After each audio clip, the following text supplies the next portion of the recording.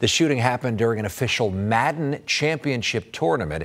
Deputies say dozens of people were inside the landing in downtown Jacksonville this afternoon when they heard those gunshots. The building is a riverfront mall and event venue on the St. Johns River in Jacksonville.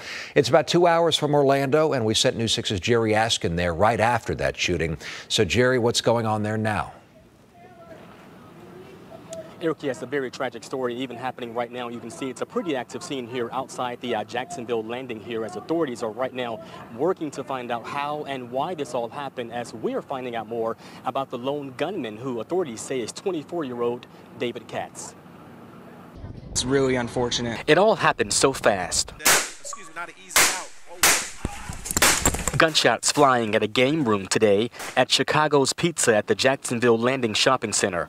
Authorities saying it all happened during an online Madden gaming tournament. It was pop, pop, pop, pop, pop, like it didn't stop. Tonight, as the Jacksonville Sheriff's Office continue working to find a motive, we're learning more about the suspect, who authorities say is 24-year-old David Katz from Baltimore. We know that the suspect used at least one handgun to commit this act, and we are working again with our partners at ATF on that aspect of the investigation. Authorities say he opened fire, hitting 11 people, then took his own life. 2 victims died. Here is video of Katz posted by our Jacksonville station WJXT when Katz competed years back in a similar online gaming tournament. Pray for Jacksonville as we deal with this senseless tragedy. Jacksonville authorities say Katz was in Jacksonville this weekend for the gaming competition. The sheriff saying it's unknown if he knew any of the victims or why he opened fire.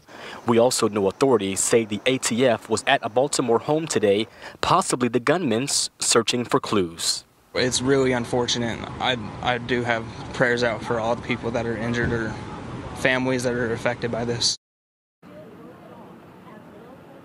Yeah, the Jacksonville sheriff saying all of the surviving victims are in stable condition. I spoke with one father tonight who said his son was shot.